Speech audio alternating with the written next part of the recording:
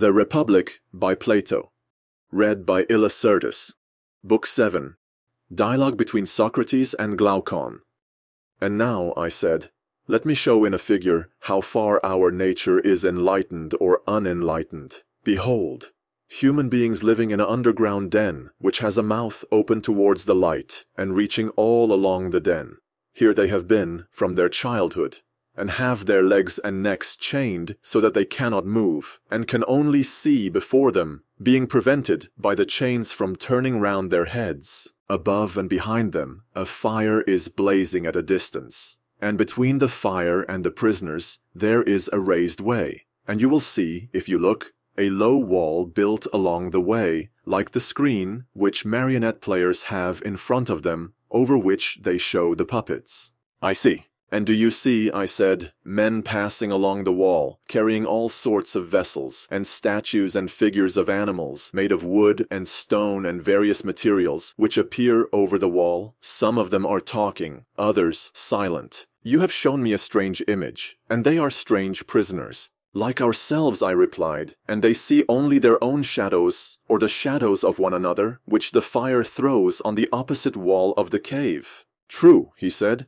How could they see anything but the shadows if they were never allowed to move their heads? And of the objects which are being carried in like manner, they would only see the shadows? Yes, he said. And if they were able to converse with one another, would they not suppose that they were naming what was actually before them? Very true. And suppose further that the prison had an echo which came from the other side, would they not be sure to fancy, when one of the passers-by spoke, that the voice which they heard came from the passing shadow? No question, he replied. To them, I said, the truth would be literally nothing but the shadows of the images. That is certain. And now look again, and see what will naturally follow if the prisoners are released and disabused of their error. At first, when any of them is liberated and compelled suddenly to stand up, and turn his neck round and walk, and look towards the light, he will suffer sharp pains. The glare will distress him, and he will be unable to see the realities of which in his former state he had seen the shadows, and then conceive someone saying to him that what he saw before was an illusion, but that now, when he is approaching nearer to being, and his eye is turned towards more real existence, he has a clearer vision. What will be his reply? And you may further imagine that his instructor is pointing to the objects as they pass, and requiring him to name them. Will he not be perplexed?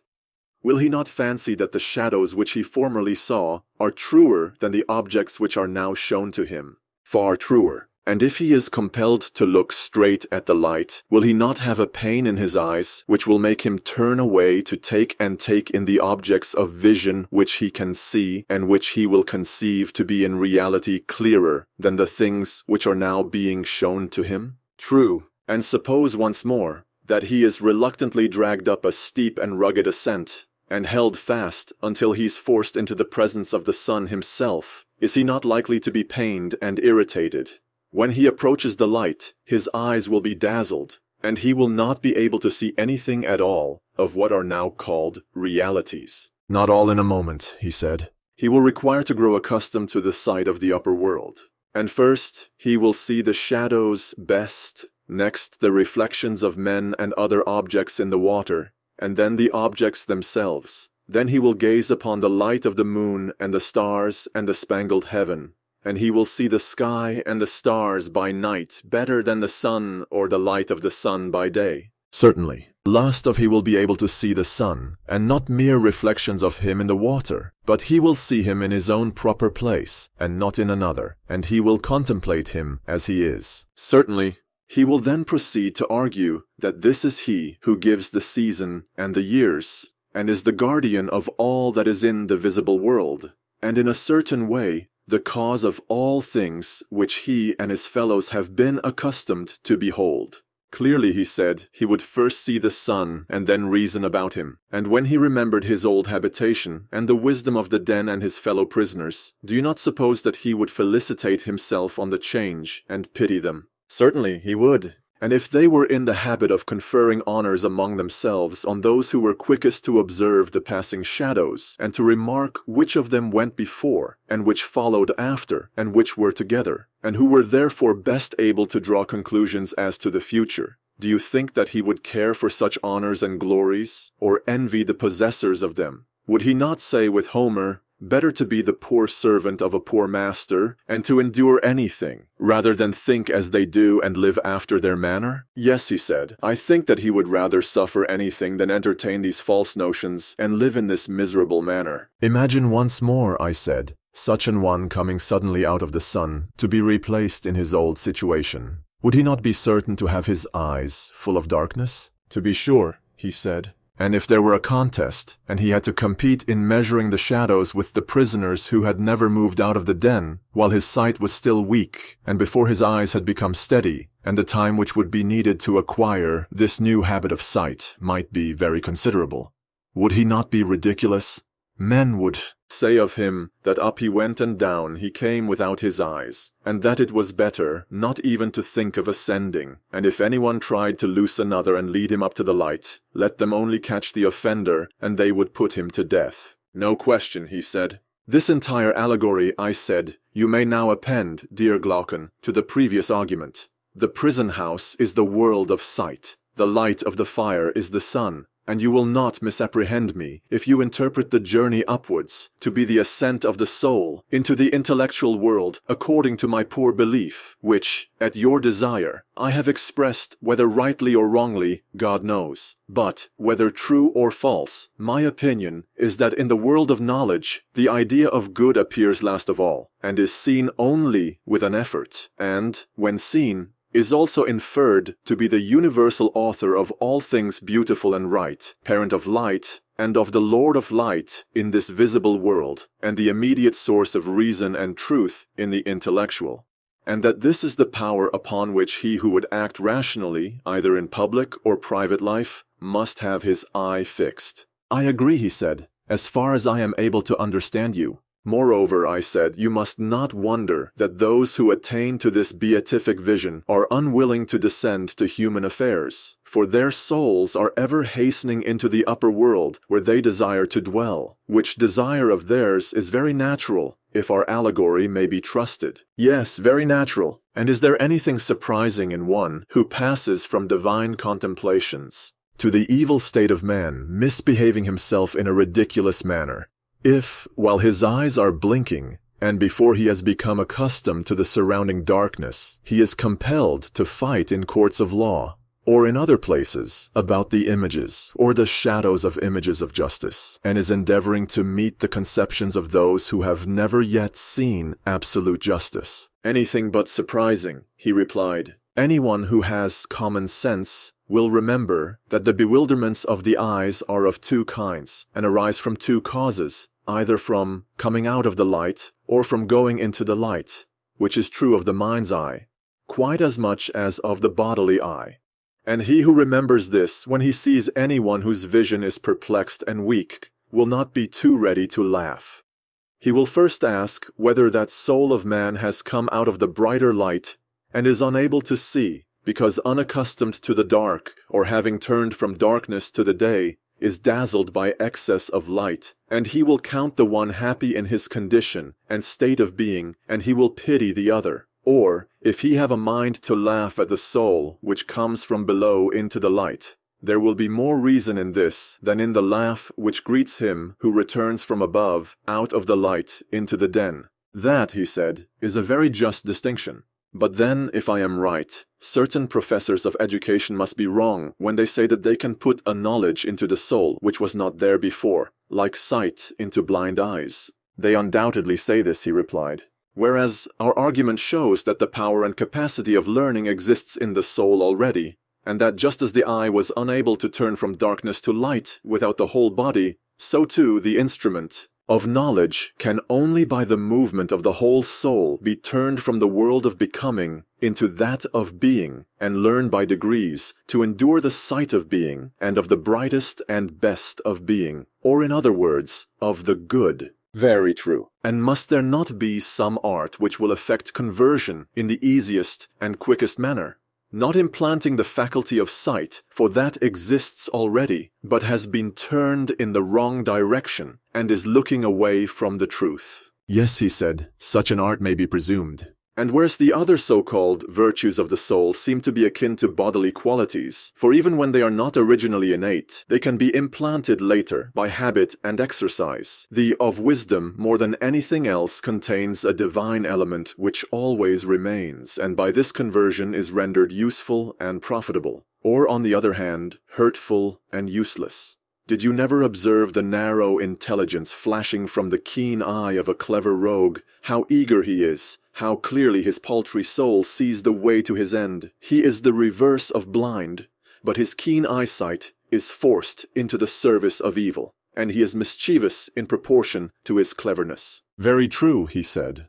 But what if there had been a circumcision of such natures in the days of their youth, and they had been severed from those sensual pleasures, such as eating and drinking, which, like leaden weights, were attached to them at their birth, and which dragged them down and turned the vision of their souls upon the things that are below? If, I say, they had been released from these impediments and turned in the opposite direction, the very same faculty in them would have seen the truth as keenly as they see what their eyes are turned to now.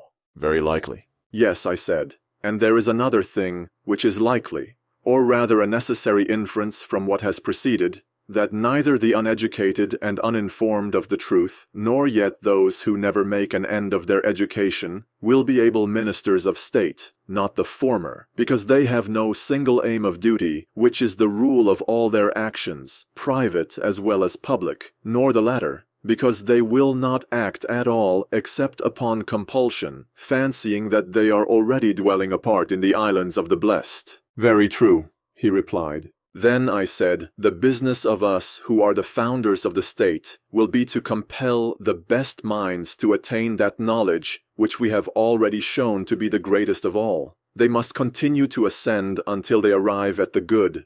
But when they have ascended and seen enough, we must not allow them to do as they do now. What do you mean? I mean that they remain in the upper world. But this must not be allowed. They must be made to descend again among the prisoners in the den and partake of their labors and honors, whether they are worth having or not. But is not this unjust? He said. Ought we to give them a worse life when they might have a better? You have again forgotten, my friend, I said, the intention of the legislator, who did not aim at making any one class in the state happy above the rest. The happiness was to be in the whole state, and he held the citizens together by persuasion and necessity, making them benefactors of the state, and therefore benefactors of one another. To this end he created them, not to please themselves, but to be his instruments in binding up the state. True, he said, I had forgotten. Observe, Glaucon, that there will be no injustice in compelling our philosophers to have a care and providence of others. We shall explain to them that in other states, men of their class are not obliged to share in the toils of politics, and this is reasonable, for they grow up at their own sweet will, and the government would rather not have them. Being self-taught, they cannot be expected to show any gratitude for a culture which they have never received. But we have brought you into the world to be rulers of the hive, kings of yourselves and of the other citizens, and have educated you far better and more perfectly than they have been educated. And you are better able to share in the double duty. Wherefore each of you, when his turn comes, must go down to the general underground abode, and get the habit of seeing in the dark. When you have acquired the habit, you will see 10,000 times better than the inhabitants of the den, and you will know what the several images are, and what they represent, because you have seen the beautiful and just and good in their truth. And thus our state, which is also yours, will be a reality, and not a dream only, and will be administered in a spirit unlike that of other states, in which men fight with one another about shadows only, and are distracted in the struggle for power, which in their eyes is a great good. Whereas the truth is that the state in which the rulers are most reluctant to govern is always the best and most quietly governed, and the state in which they are most eager, the worst. Quite true, he replied. And will our pupils, when they hear this, refuse to take their turn at the toils of state, when they are allowed to spend the greater part of their time with one another in the heavenly light? Impossible, he answered, for they are just men, and the commands which we impose upon them are just. There can be no doubt that every one of them will take office as a stern necessity, and not after the fashion of our present rulers of state. Yes, my friend, I said, and there lies the point. You must contrive for your future rulers another and a better life than that of a ruler, and then you may have a well-ordered state. For only in the state which offers this will they rule who are truly rich, not in silver and gold, but in virtue and wisdom, which are the true blessings of life. Whereas if they go to the administration of public affairs, poor and hungering after their own private advantage, thinking that hence they are to snatch the chief good, order there can never be, for they will be fighting about office, and the civil and domestic broils which thus arise will be the ruin of the rulers themselves and of the whole state. Most true, he replied, and the only life which looks down upon the life of political ambition is that of true philosophy. Do you know of any other? Indeed, I do not, he said. And those who govern ought not to be lovers of the task, for if they are, there will be rival lovers, and they will fight. No question. Who then are those whom we shall compel to be guardians? Surely they will be the men who are wisest about affairs of state, and by whom the state is best administered, and who at the same time have other honors and another and a better life than that of politics. They are the men, and I will choose them, he replied. And now, shall we consider in what way such guardians will be produced, and how they are to be brought from darkness to light, as some are said to have ascended from the world below to the gods? By all means, he replied.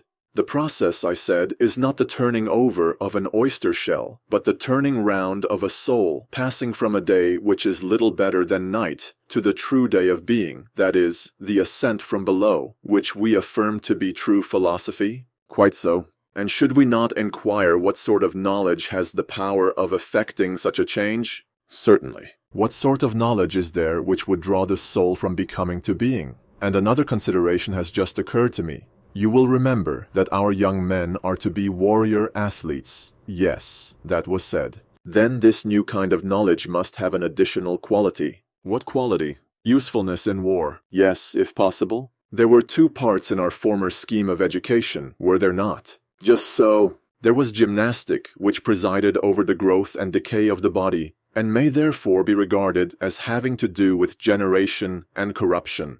True. Then that is not the knowledge which we are seeking to discover? No? But what do you say of music, which also entered to a certain extent into our former scheme? Music, he said, as you will remember, was the counterpart of gymnastic, and trained the guardians by the influences of habit, by harmony making them harmonious, by rhythm rhythmical, but not giving them science. And the words, whether fabulous or possibly true, had kindred elements of rhythm and harmony in them. But in music, there was nothing which tended to that good, which you are now seeking. You are most accurate, I said, in your recollection. In music, there certainly was nothing of the kind. But what branch of knowledge is there, my dear Glaucon, which is of the desired nature, since all the useful arts were reckoned mean by us? Undoubtedly. And yet if music and gymnastic are excluded, and the arts are also excluded, what remains? Well, I said, there may be nothing left of our special subjects, and then we shall have to take something which is not special, but of universal application. What may that be? A something which all arts and sciences and intelligences use in common, and which everyone first has to learn among the elements of education. What is that? The little matter of distinguishing 1, 2, and 3, in a word, number and calculation. Do not all arts and sciences necessarily partake of them? Yes. Then the art of war partakes of them. To the sure. Then Palamedes, whenever he appears in tragedy, proves Agamemnon ridiculously unfit to be a general. Did you never remark how he declares that he had invented number, and had numbered the ships, and set in array the ranks of the army at Troy, which implies that they had never been numbered before, and Agamemnon must be supposed literally to have been incapable of counting his own feet. How could he, if he was ignorant of number? And if that is true, what sort of general must he have been? I should say a very strange one, if this was as you say. Can we deny that a warrior should have a knowledge of arithmetic? Certainly he should, if he is to have the smallest understanding of military tactics, or indeed, I should rather say, if he is to be a man at all. I should like to know whether you have the same notion which I have of this study. What is your notion? It appears to me to be a study of the kind which we are seeking, and which leads naturally to reflection, but never to have been rightly used, for the true use of it is simply to draw the soul towards being. Will you explain your meaning? He said. I will try, I said, and I wish you would share the inquiry with me and say yes or no when I attempt to distinguish in my own mind what branches of knowledge have this attracting power, in order that we may have clearer proof that arithmetic is, as I suspect, one of them. Explain, he said. I mean to say that objects of sense are of two kinds. Some of them do not invite thought because the sense is an adequate judge of them, while in the case of other objects, sense is so untrustworthy that further inquiry is imperatively demanded. You are clearly referring, he said, to the manner in which the senses are imposed upon by distance, and by painting in light and shade. No, I said, that is not at all my meaning. Then what is your meaning? When speaking of uninviting objects, I mean those which do not pass from one sensation to the opposite. Inviting objects are those which do. In this latter case, the sense coming upon the object, whether at a distance or near, gives no more vivid idea of anything in particular than of its opposite. An illustration will make my meaning clearer. Here are 3 fingers, a little finger, a second finger, and a middle finger. Very good. You may suppose that they are seen quite close, and here comes the point. What is it? Each of them equally appears a finger, whether seen in the middle or at the extremity, whether white or black, or thick or thin. It makes no difference. A finger is a finger all the same. In these cases, a man is not compelled to ask of thought the question, what is a finger? For the sight never intimates to the mind that a finger is other than a finger. True. And therefore, I said, as we might expect, there is nothing here which invites or excites intelligence. There is not, he said. But is this equally true of the greatness and smallness of the fingers? Can sight adequately perceive them, and is no difference made by the circumstance that one of the fingers is in the middle and another at the extremity? And in like manner, does the touch adequately perceive the qualities of thickness, or thinness, or softness, or hardness? And so of the other senses.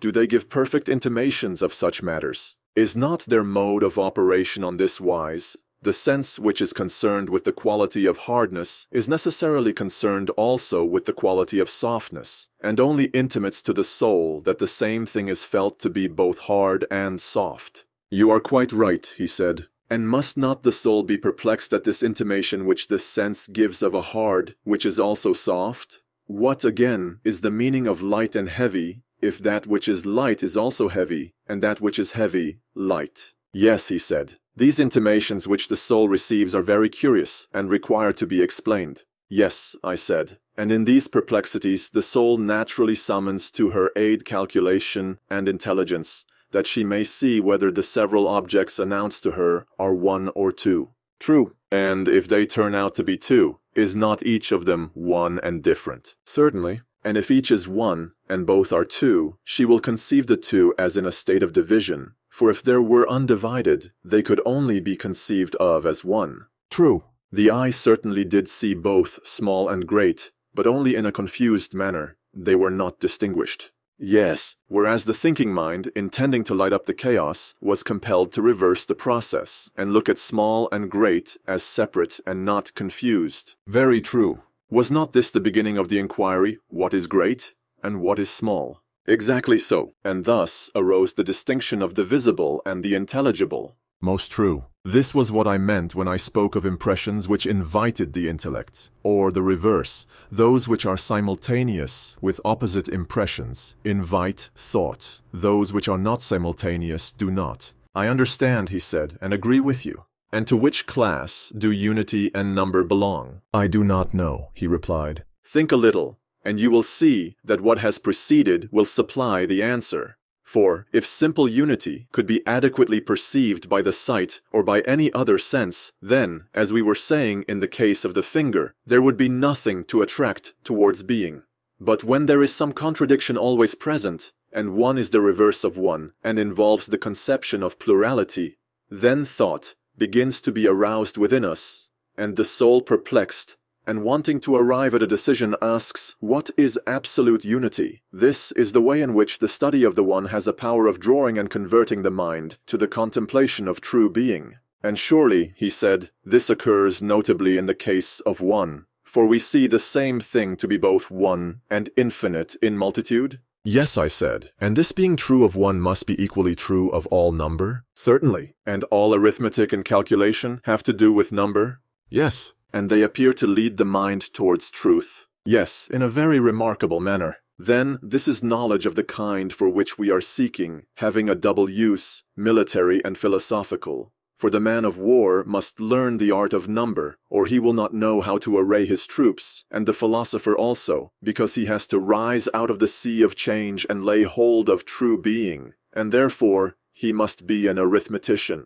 That is true. And our guardian is both warrior and philosopher? Certainly. Then this is a kind of knowledge which legislation may fitly prescribe, and we must endeavor to persuade those who are prescribed to be the principal men of our state, to go and learn arithmetic, not as amateurs, but they must carry on the study until they see the nature of numbers with the mind only, nor again like merchants or retail traders, with a view to buying or selling, but for the sake of their military use and of the soul herself. And because this will be the easiest way for her to pass from becoming to truth and being. That is excellent, he said. Yes, I said, and now having spoken of it, I must add how charming the science is, and in how many ways it conduces to our desired end, if pursued in the spirit of a philosopher, and not of a shopkeeper. How do you mean? I mean, as I was saying, that arithmetic has a very great and elevating effect, compelling the soul to reason about abstract number, and rebelling against the introduction of visible or tangible objects into the argument. You know how steadily the masters of the art repel and ridicule anyone who attempts to divide absolute unity when he is calculating, and if you divide, they multiply, taking care that one shall continue one and not become lost in fractions. That is very true. Now, suppose a person were to say to them, "Oh, my friends, what are these wonderful numbers, about which you are reasoning, in which, as you say, there is a unity such as you demand, and each unit is equal, invariable, indivisible?" What would they answer? They would answer, as I should conceive, that they were speaking of those numbers which can only be realized in thought. Then you see that this knowledge may be truly called necessary, necessitating, as it clearly does the use of the pure intelligence in the attainment of pure truth. Yes, that is a marked characteristic of it. And have you further observed that those who have a natural talent for calculation are generally quick at every other kind of knowledge, and even the dull, if they have had an arithmetical training, although they may derive no other advantage from it, always become much quicker than they would otherwise have been? Very true, he said. And indeed, you will not easily find a more difficult study, and not many as difficult. You will not. And for all these reasons, arithmetic is a kind of knowledge in which the best natures should be trained and which must not be given up. I agree. Let this then be made one of our subjects of education.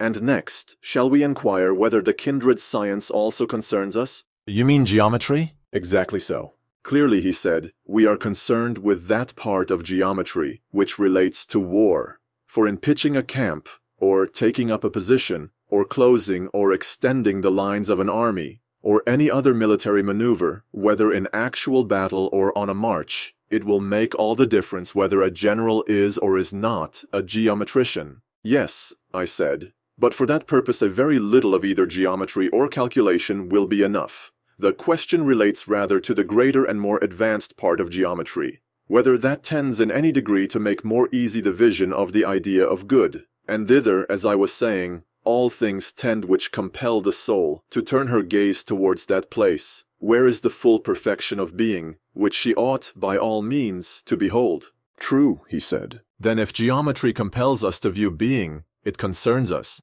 If becoming only, it does not concern us? Yes, that is what we assert. Yet anybody who has the least acquaintance with geometry will not deny that such a conception of the science is in flat contradiction to the ordinary language of geometricians. How so? They have in view practice only, and are always speaking, in a narrow and ridiculous manner, of squaring and extending and applying, and the like. They confuse the necessities of geometry with those of daily life, whereas knowledge is the real object of the whole science. Certainly, he said. Then must not a further admission be made? What admission? That the knowledge at which geometry aims is knowledge of the eternal, and not of aught perishing and transient. That, he replied, may be readily allowed, and is true. Then, my noble friend, geometry will draw the soul towards truth, and create the spirit of philosophy, and raise up that which is now unhappily allowed to fall down. Nothing will be more likely to have such an effect. Then nothing should be more sternly laid down than that the inhabitants of your fair city should by all means learn geometry.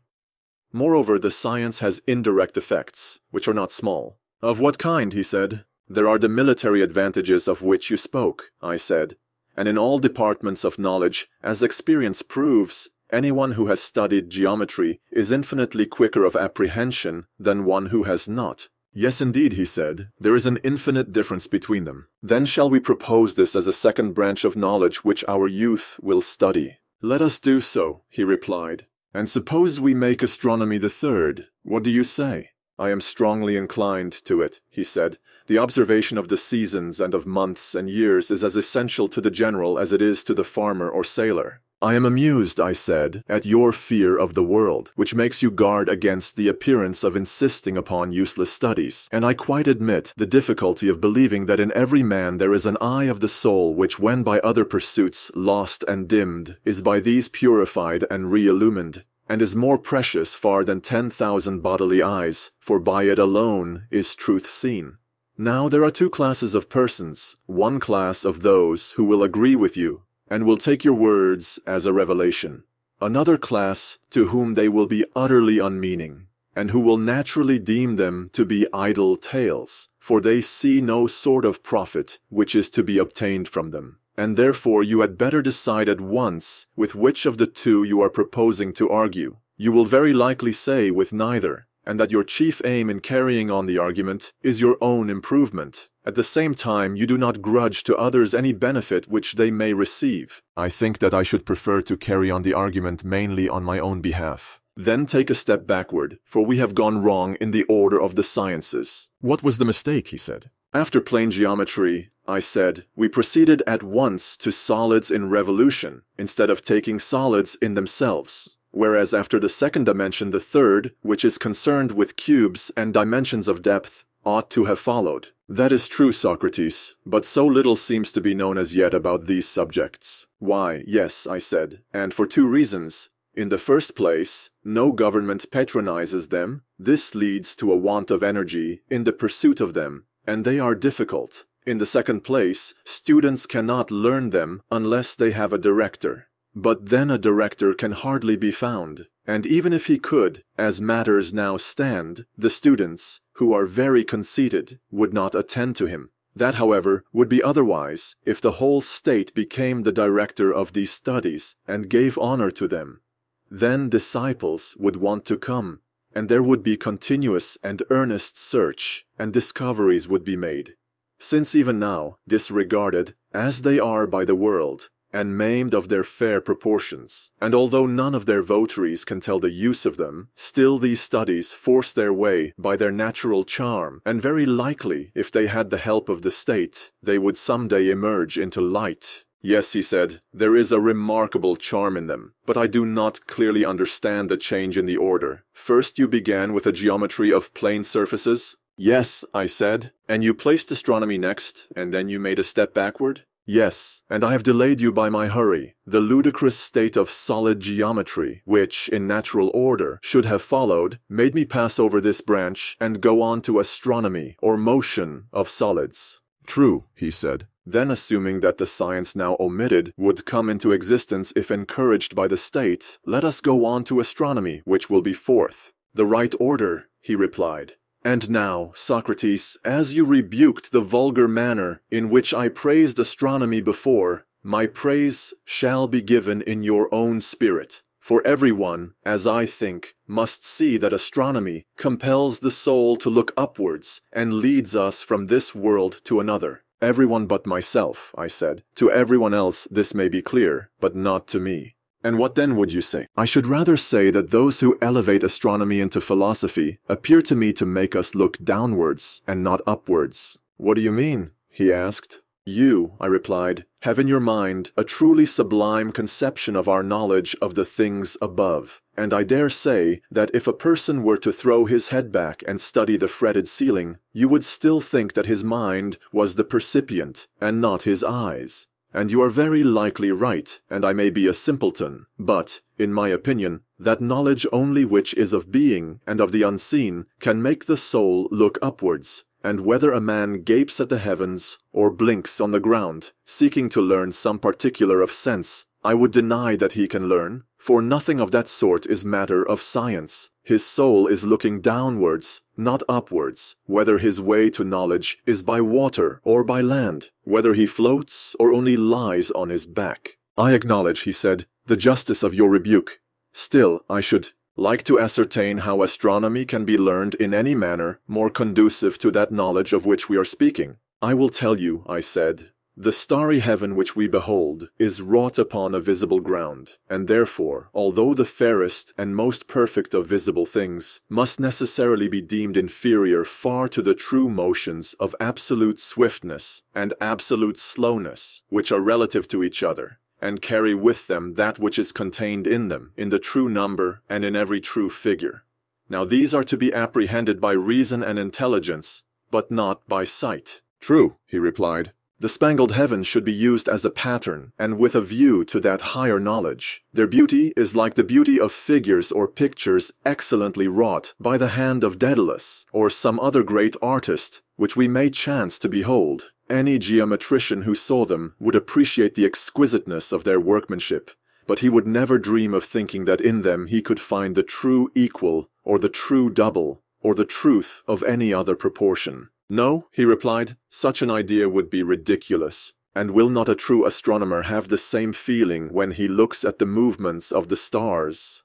Will he not think that heaven and the things in heaven are framed by the Creator of them in the most perfect manner? But he will never imagine that the proportions of night and day, or of both to the month, or of the month to the year, or of the stars to these and to one another, and any other things that are material and visible, can also be eternal and subject to no deviation. That would be absurd. And it is equally absurd to take so much pains in investigating their exact truth. I quite agree, though I never thought of this before. Then I said, in astronomy, as in geometry, we should employ problems, and let the heavens alone if we would approach the subject in the right way, and so make the natural gift of reason to be of any real use. That, he said, is a work infinitely beyond our present astronomers. Yes, I said, and there are many other things which must also have a similar extension given to them, if our legislation is to be of any value. But can you tell me of any other suitable study? No, he said, not without thinking. Motion, I said, has many forms, and not one only. Two of them are obvious enough, even to wits no better than ours, and there are others, as I imagine, which may be left to wiser persons. But where are the two? There is a second, I said, which is the counterpart of the one already named. And what may that be? The second, I said, would seem relatively to the ears to be what the first is to the eyes. For I conceive that, as the eyes are designed to look up at the stars, so are the ears to hear harmonious motions. And these are sister sciences, as the Pythagoreans say, and we, Glaucon, agree with them. Yes, he replied, but this, I said, is a laborious study, and therefore we had better go and learn of them, and they will tell us whether there are any other applications of these sciences. At the same time, we must not lose sight of our own higher object. What is that? There is a perfection which all knowledge ought to reach, and which our pupils ought also to attain, and not to fall short of, as I was saying that they did in astronomy. For in the science of harmony, as you probably know, the same thing happens. The teachers of harmony compare the sounds and consonances, which are heard only, and their labor, like that of the astronomers, is in vain. Yes, by heaven, he said, and 'tis as good as a play to hear them talking about their condensed notes, as they call them. They put their ears close alongside of the strings, like persons catching a sound from their neighbor's wall. One set of them declaring that they distinguish an intermediate note and have found the least interval which should be the unit of measurement. The others insisting that the two sounds have passed into the same. Either party setting their ears before their understanding. You mean, I said, those gentlemen who tease and torture the strings and rack them on the pegs of the instrument might carry on the metaphor and speak after their manner of the blows which the plectrum gives and make accusations against the strings, both of backwardness and forwardness to sound. But this would be tedious, and therefore I will only say that these are not the men, and that I am referring to the Pythagoreans, of whom I was just now proposing to inquire about harmony. For they too are in error. Like the astronomers, they investigate the numbers of the harmonies which are heard, but they never attain to problems, that is to say, they never reach the natural harmonies of number, or reflect why some numbers are harmonious and others not. That, he said, is a thing of more than mortal knowledge. A thing, I replied, which I would rather call useful. That is, if sought after with a view to the beautiful and good, but if pursued in any other spirit, useless. Very true, he said. Now, when all these studies reach the point of intercommunion and connection with one another, and come to be considered in their mutual affinities, then, I think, but not till then, will the pursuit of them have a value for our objects. Otherwise, there is no profit in them. I suspect so. But you are speaking, Socrates, of a vast work. What do you mean? I said. The prelude or what? Do you not know that all this is but the prelude to the actual strain which we have to learn? For you surely would not regard the skilled mathematician as a dialectician? Assuredly not, he said. I have hardly ever known a mathematician who is capable of reasoning. But do you imagine that men who are unable to give and take a reason will have the knowledge which we require of them? Neither can this be supposed. And so, Glaucon, I said, we have at last arrived at the hymn of dialectic. This is that strain which is of the intellect only, but which the faculty of sight will nevertheless be found to imitate. For sight, as you may remember, was imagined by us after a while to behold the real animals and stars, and last of all the sun himself. And so, with dialectic, when a person starts on the discovery of the absolute by the light of reason only, and without any assistance of sense, and perseveres until by pure intelligence he arrives at the perception of the absolute good, he at last finds himself at the end of the intellectual world, as in the case of sight, at the end of the visible. Exactly, he said. Then this is the progress which you call dialectic. True. But the release of the prisoners from chains, and their translation from the shadows to the images and to the light, and the ascent from the underground den to the sun, while in his presence, they are vainly trying to look on animals and plants and the light of the sun, but are able to perceive, even with their weak eyes, the images in the water, which are divine, and are the shadows of true existence, not shadows of images cast by a light of fire, which compared with the sun is only an image. This power of elevating the highest principle in the soul to the contemplation of that which is best in existence, with which we may compare the raising of that faculty, which is the very light of the body, to the sight of that which is brightest in the material and visible world. This power is given, as I was saying, by all that study and pursuit of the arts which has been described. I agree in what you are saying, he replied, which may be hard to believe, yet, from another point of view, is harder still to deny. This, however, is not a theme to be treated of in passing only, but will have to be discussed again and again. And so, whether our conclusion be true or false, let us assume all this, and proceed at once from the prelude or preamble to the chief strain, and describe that in like manner. Say then, what is the nature, and what are the divisions of dialectic, and what are the paths which lead thither? For these paths will also lead to our final rest. Dear Glaucon, I said, you will not be able to follow me here, though I would do my best, and you should behold not an image, only but the absolute truth, according to my notion. Whether what I told you would or would not have been a reality, I cannot venture to say, but you would have seen something like reality. Of that I am confident. Doubtless, he replied, but I must also remind you that the power of dialectic alone can reveal this, and only to one who is a disciple of the previous sciences. Of that assertion you may be as confident as of the last. And assuredly no one will argue that there is any other method of comprehending by any regular process all true existence, or of ascertaining what each thing is in its own nature. For the arts in general are concerned with the desires or opinions of men, or are cultivated with a view to production and construction, or for the preservation of such productions and constructions. And as to the mathematical sciences, which, as we were saying, have some apprehension of true being, geometry, and the like, they only dream about being, but never can they behold the waking reality, so long as they leave the hypotheses which they use unexamined, and are unable to give an account of them. For when a man knows not his own first principle, and when the conclusion and intermediate steps are also constructed out of he knows not what, how can he imagine that such a fabric of convention can ever become science? Impossible, he said. Then dialectic, and dialectic alone, goes directly to the first principle, and is the only science which does away with hypotheses in order to make her ground secure. The eye of the soul, which is literally buried in an outlandish slough, is by her gentle aid lifted upwards, and she uses as handmaids and helpers in the work of conversion the sciences which we have been discussing. Custom terms them sciences, but they ought to have some other name, implying greater clearness than opinion and less clearness than science, and this, in our previous sketch, was called understanding.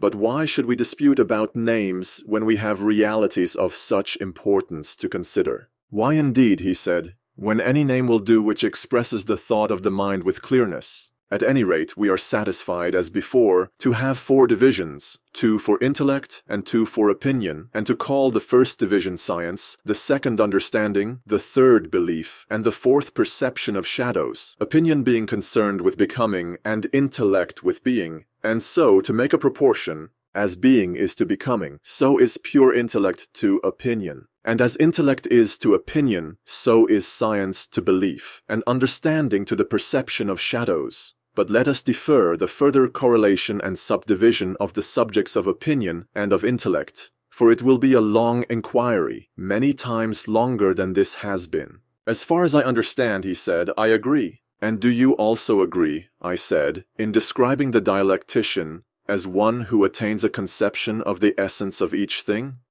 And he who does not possess and is therefore unable to impart this conception, in whatever degree he fails, may in that degree also be said to fail in intelligence. Will you admit so much? Yes, he said. How can I deny it? And you would say the same of the conception of the good? Until the person is able to abstract and define rationally the idea of good, and unless he can run the gauntlet of all objections, and is ready to disprove them, not by appeals to opinion but to absolute truth, never faltering at any step of the argument, unless he can do all this, you would say that he knows neither the idea of good nor any other good. He apprehends only a shadow, if anything at all, which is given by opinion and not by science. Dreaming and slumbering in this life, before he is well awake here, he arrives at the world below and has his final quietus. In all that I should most certainly agree with you. And surely you would not have the children of your ideal state, whom you are nurturing and educating. If the ideal ever becomes a reality, you would not allow the future rulers to be like posts, having no reason in them, and yet to be set in authority over the highest matters? Certainly not. Then you will make a law that they shall have such an education as will enable them to attain the greatest skill in asking and answering questions. Yes, he said, you and I together will make it. Dialectic, then, as you will agree, is the coping stone of the sciences, and is set over them. No other science can be placed higher. The nature of knowledge can no further go. I agree, he said. But to whom we are to assign these studies, and in what way they are to be assigned, are questions which remain to be considered. Yes, clearly. You remember I said, how the rulers were chosen before. Certainly, he said, the same natures must still be chosen, and the preference again given to the surest and the bravest, and if possible, to the fairest. And having noble and generous tempers, they should also have the natural gifts which will facilitate their education. And what are these? Such gifts as keenness and ready powers of acquisition. For the mind more often faints from the severity of study than from the severity of gymnastics. The toil is more entirely the mind's own, and is not shared with the body. Very true, he replied. Further, he of whom we are in search should have a good memory, and be an unwearied solid man who is a lover of labor in any line, or he will never be able to endure the great amount of bodily exercise, and to go through all the intellectual discipline and study which we require of him. Certainly, he said, he must have natural gifts. The mistake at present is that those who study philosophy have no vocation, and this, as I was before saying, is the reason why she has fallen into disrepute. Her true sons should take her by the hand, and not bastards. What do you mean? In the first place, her votary should not have a lame or halting industry. I mean that he should not be half industrious and half idle. As, for example, when a man is a lover of gymnastic and hunting, and all other bodily exercises, but a hater rather than a lover of the labor of learning or listening or inquiring.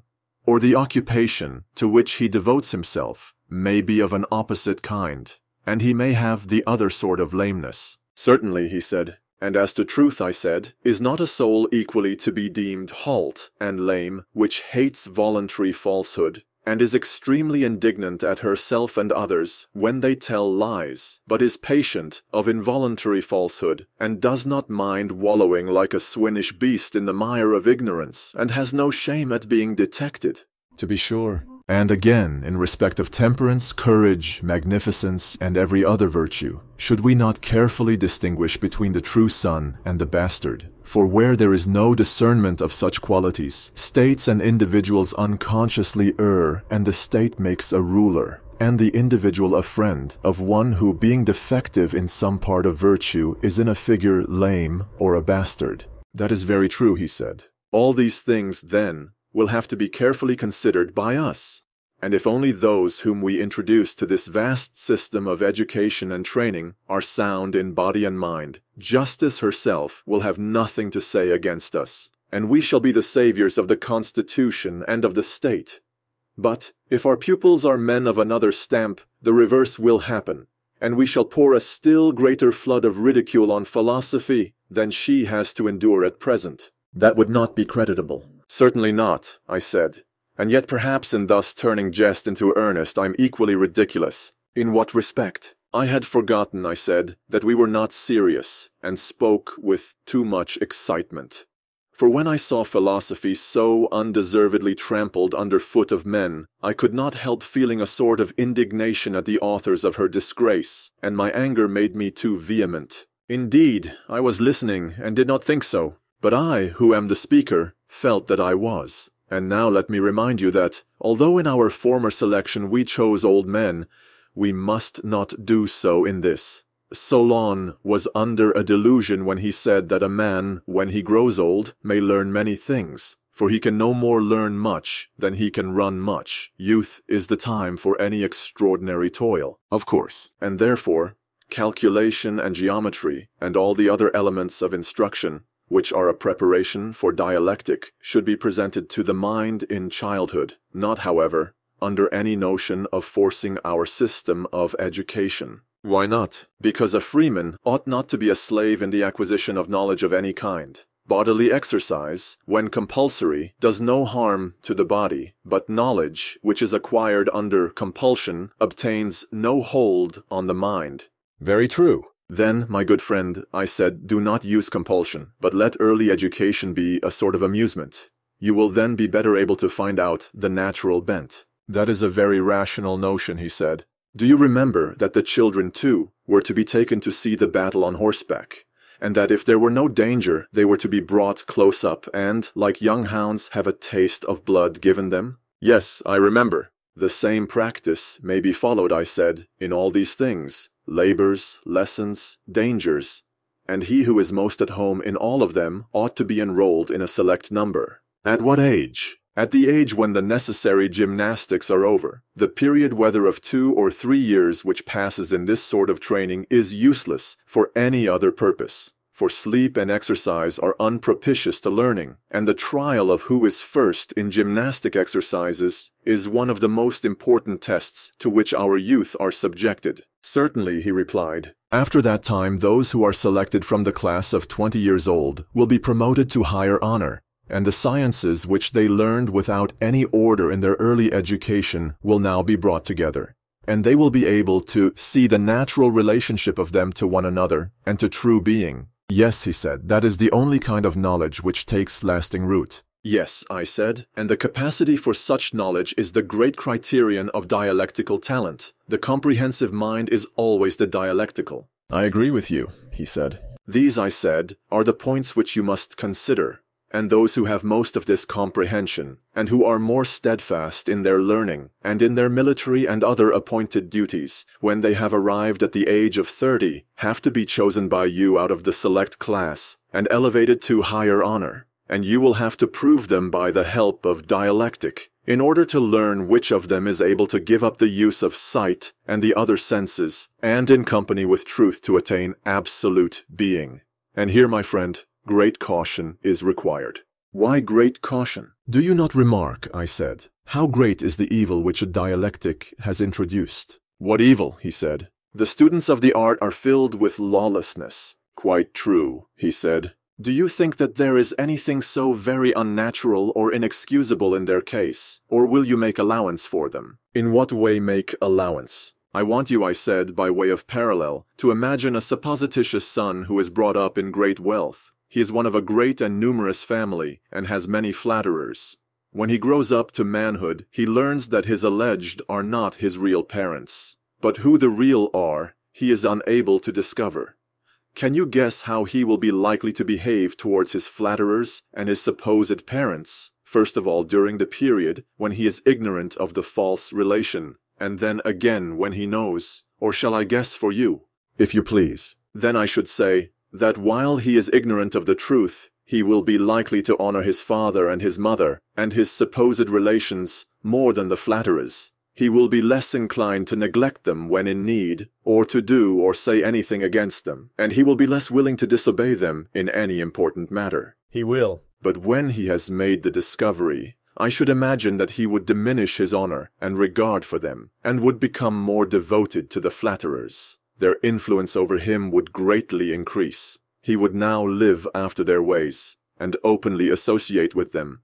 And unless he were of an unusually good disposition, he would trouble himself no more about his supposed parents or other relations. Well, all that is very probable, but how is the image applicable to the disciples of philosophy? In this way, you know that there are certain principles about justice and honor which were taught us in childhood, and under their parental authority we have been brought up, obeying and honoring them. That is true. There are also opposite maxims and habits of pleasure which flatter and attract the soul, but do not influence those of us who have any sense of right, and they continue to obey and honor the maxims of their fathers. True. Now, when a man is in this state, and the questioning spirit asks what is fair or honorable, and he answers as the legislator has taught him, and then arguments many and diverse refute his words, until he is driven into believing that nothing is honorable any more than dishonorable, or just and good any more than the reverse, and so of all the notions which he most valued, do you think that he will still honor and obey them as before? Impossible. And when he ceases to think them honorable and natural as heretofore, and he fails to discover the true, can he be expected to pursue any life other than that which flatters his desires? He cannot. And from being a keeper of the law, he is converted into a breaker of it? Unquestionably. Now all this is very natural in students of philosophy such as I have described, and also, as I was just now saying, most excusable. Yes, he said, and I may add, pitiable. Therefore, that your feelings may not be moved to pity about our citizens who are now 30 years of age, every care must be taken in introducing them to dialectic. Certainly. There is a danger lest they should taste the dear delight too early, for youngsters, as you may have observed, when they first get the taste in their mouths, argue for amusement, and are always contradicting and refuting others in imitation of those who refute them. Like puppy dogs, they rejoice in pulling and tearing at all who come near them. Yes, he said, there is nothing which they like better. And when they have made many conquests and received defeats at the hands of many, they violently and speedily get into a way of not believing anything which they believed before, and hence, not only they, but philosophy and all that relates to it, is apt to have a bad name with the rest of the world. Too true, he said. But when a man begins to get older, he will no longer be guilty of such insanity. He will imitate the dialectician who is seeking for truth, and not the eristic who is contradicting for the sake of amusement. And the greater moderation of his character will increase instead of diminishing the honor of the pursuit. Very true, he said. And did we not make special provision for this when we said that the disciples of philosophy were to be orderly and steadfast, not, as now, any chance aspirant or intruder? Very true. Suppose, I said, the study of philosophy to take the place of gymnastics, and to be continued diligently and earnestly and exclusively for twice the number of years which were passed in bodily exercise. Will that be enough? Would you say 6 or 4 years? He asked. Say 5 years, I replied. At the end of the time, they must be sent down again into the den, and compelled to hold any military or other office which young men are qualified to hold. In this way, they will get their experience of life, and there will be an opportunity of trying whether, when they are drawn all manner of ways by temptation, they will stand firm or flinch. And how long is this stage of their lives to last? 15 years, I answered. And when they have reached 50 years of age, then let those who still survive and have distinguished themselves in every action of their lives, and in every branch of knowledge, come at last to their consummation. The time has now arrived at which they must raise the eye of the soul to the universal light, which lightens all things, and behold the absolute good. For that is the pattern according to which they are to order the state and the lives of individuals, and the remainder of their own lives also, making philosophy their chief pursuit, but when their turn comes, toiling also at politics, and ruling for the public good, not as though they were performing some heroic action, but simply as a matter of duty. And when they have brought up in each generation others like themselves, and left them in their place to be governors of the state, then they will depart to the islands of the blessed, and dwell there. And the city will give them public memorials and sacrifices, and honor them, if the Pythian oracle consent as demigods, but if not, as in any case, blessed and divine. You are a sculptor, Socrates, and have made statues of our governors faultless in beauty. Yes, I said, Glaucon, and of our governesses too. For you must not suppose that what I have been saying applies to men only, and not to women as far as their natures can go. There you are right, he said, since we have made them to share in all things like the men. Well, I said, and you would agree, would you not, that what has been said about the state and the government is not a mere dream, and although difficult not impossible, but only possible in the way which has been supposed, that is to say, when the true philosopher kings are born in a state, one or more of them, despising the honors of this present world which they deem mean and worthless, esteeming above all things right and the honor that springs from right, and regarding justice as the greatest and most necessary of all things, whose ministers they are, and whose principles will be exalted by them when they set in order their own city. How will they proceed? They will begin by sending out into the country all the inhabitants of the city who are more than 10 years old, and will take possession of their children, who will be unaffected by the habits of their parents. These they will train in their own habits and laws, I mean in the laws which we have given them. And in this way, the state and constitution of which we were speaking will soonest and most easily attain happiness, and the nation which has such a constitution will gain most. Yes, that will be the best way. And I think, Socrates, that you have very well described how, if ever, such a constitution might come into being. Enough, then, of the perfect state, and of the man who bears its image. There is no difficulty in seeing how we shall describe him. There is no difficulty, he replied, and I agree with you in thinking that nothing more need be said. Thank you for listening to this audiobook. For more bonus content like this, check out illacertus.gumroad.com and get 30% off with the discount link in the description.